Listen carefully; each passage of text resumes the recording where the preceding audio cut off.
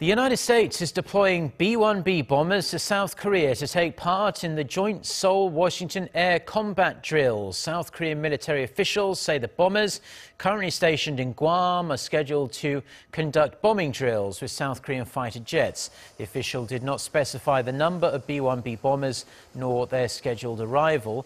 The U.S. usually deploys B-1Bs in pairs after North Korean provocations in a show of force or on routine training missions. Seoul and Washington have been conducting a massive air combat drill known as Vigilant Ace since Monday. Over 200 warplanes are taking part, including 24 stealth fighter jets.